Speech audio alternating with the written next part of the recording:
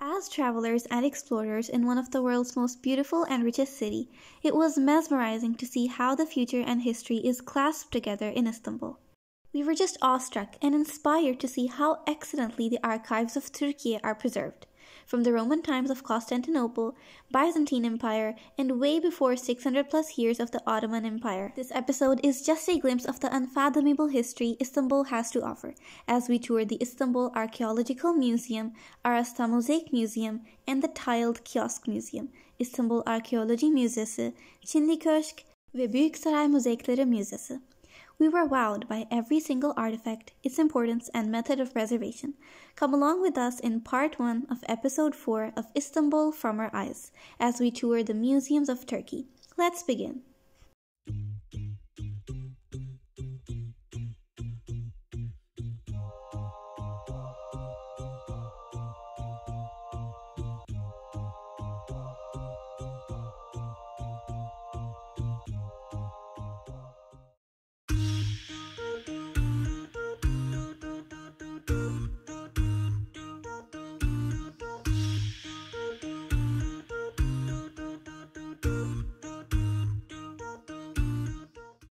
Starting off early in the morning with our first museum of the day, the Great Palace Mosaic Museum, Büyüksaray Mozaikleri Müzesi.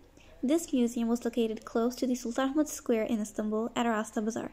If you have seen episode 2 of our series Istanbul from Our Eyes, you would know about the Arasta Bazaar. The bazaar was located where the old palace of Byzantine Empire was, and this museum was just a part of that palace. In this museum, it houses mosaics from the Byzantine period unearthed at the site of the Great Palace of Constantinople.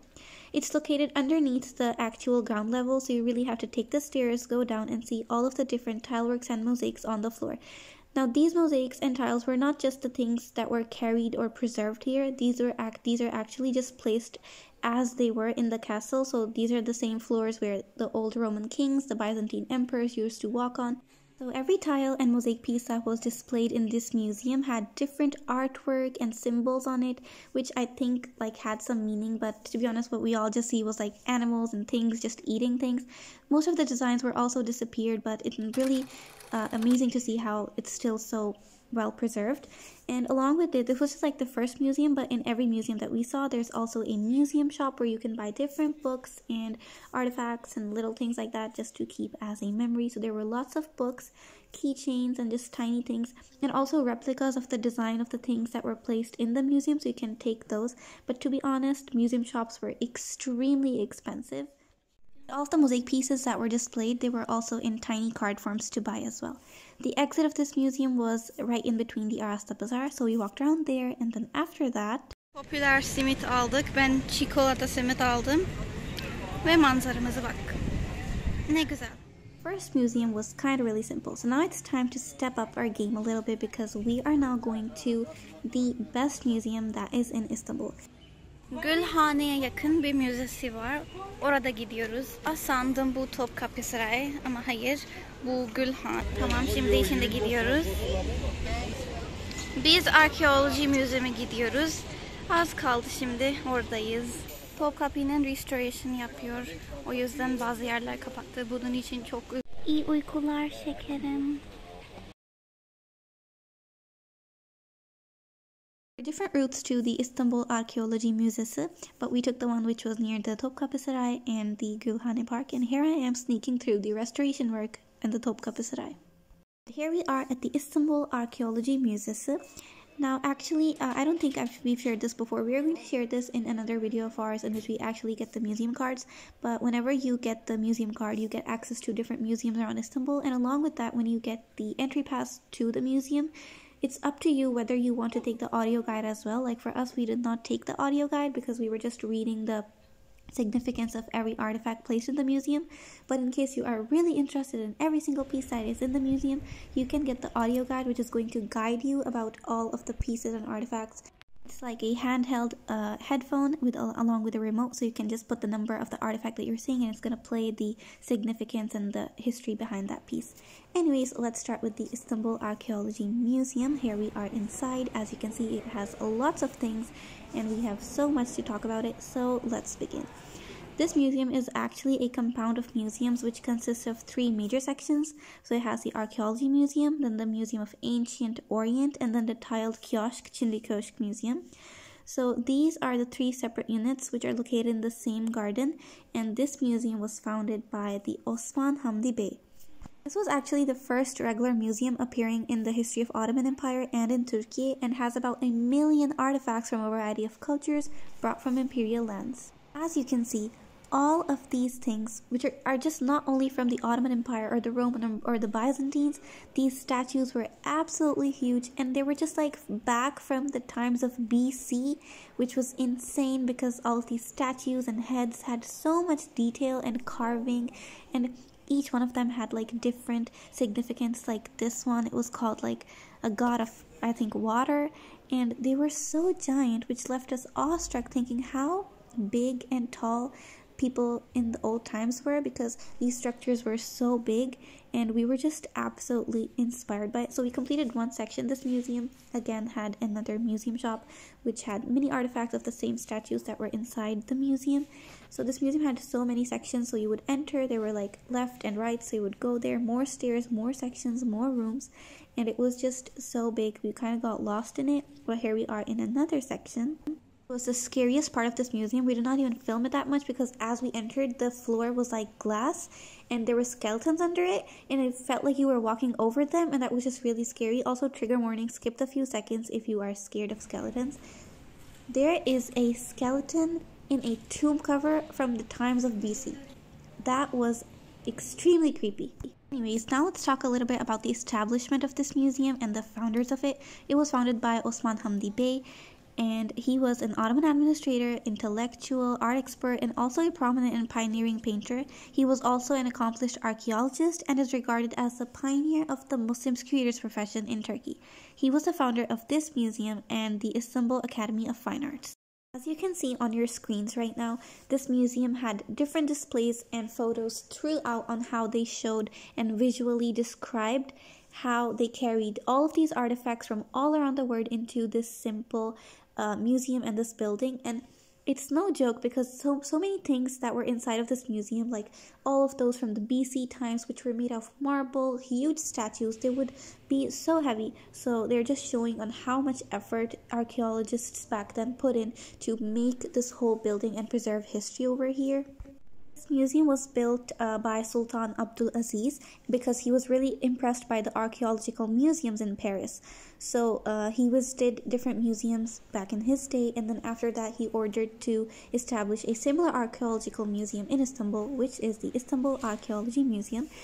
From this window you can see we are showing the Çinli Köşk, the tiled kiosk, which is also a part of this museum, which we are going to be touring later in the video. Anyways, before that, let's talk about a little bit more about this museum. It had another section where it had jewelry from the old times, and I cannot stress enough on how awestruck and shocked we were to see how perfectly jewelry pieces back from that time are preserved.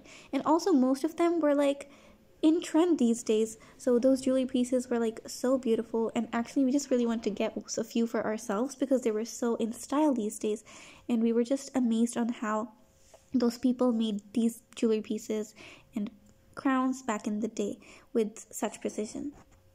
I'm going to show you these lions, and this is where we like literally lost it, how perfectly they made those details of that lion's mouth. And this is all like with pure gold, and the display here, the lighting, everything was just perfect.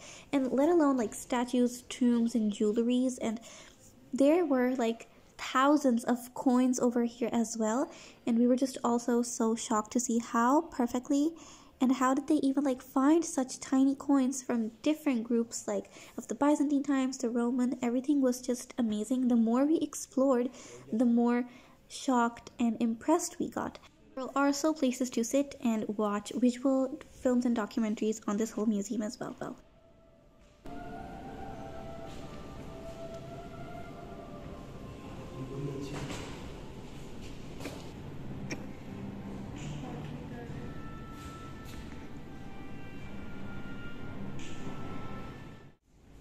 into another section which had all pottery and old stuff, which, to be honest, at this point we were like 3 hours in the museum, and the more we were just going inside, there were more floors, more sections, and at this point we also kind of got really tired.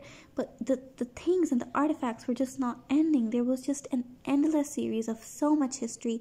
We just truly, like in Turkish we would say here, büyülendim.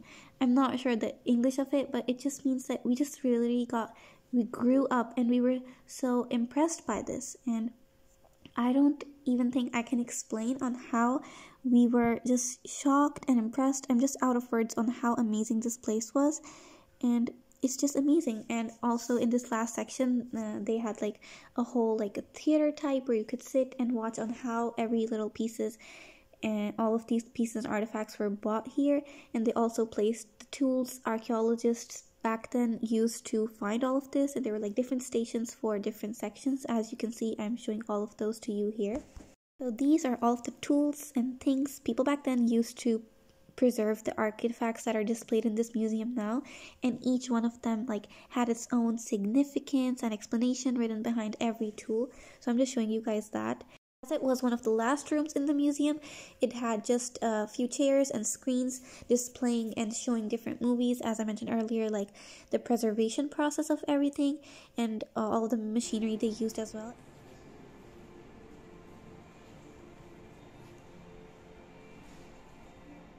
Trigger warning, skip the next 10 seconds if you don't want to scare yourself with a skeleton laying down in the ground.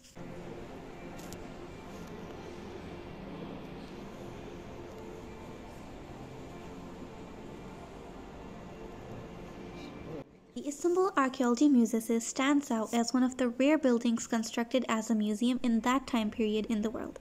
It is one of the most beautiful and splendid examples of neoclassical architecture in Istanbul. The inscription in Ottoman Turkish on the pediments of the gates at the entrance of the museum says Asare Atika Museum of Antiquities, and the Torah on the inscription belongs to Sultan Abdulhamid II. We are entering the second part of this archaeology museum, the tiled kiosk Çinli Köşk, which is a pavilion set within the outer walls of the Topkapi Palace. It was built by the Ottoman Sultan Mehmed II as a pleasure palace or kiosk, and it's located to the most outer parts of the palace next to the Gülhane Park. It's also called glazed kiosk Sırça Köşk.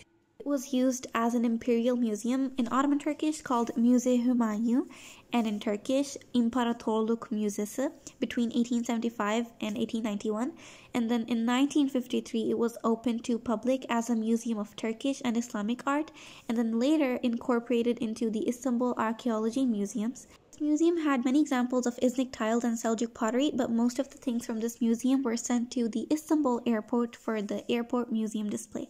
After a long 5-6 hours of touring these museums, we quickly grabbed lunch, which were these wet burgers, and now I will see you guys with the part 2 of this video next week, touring more museums. See you!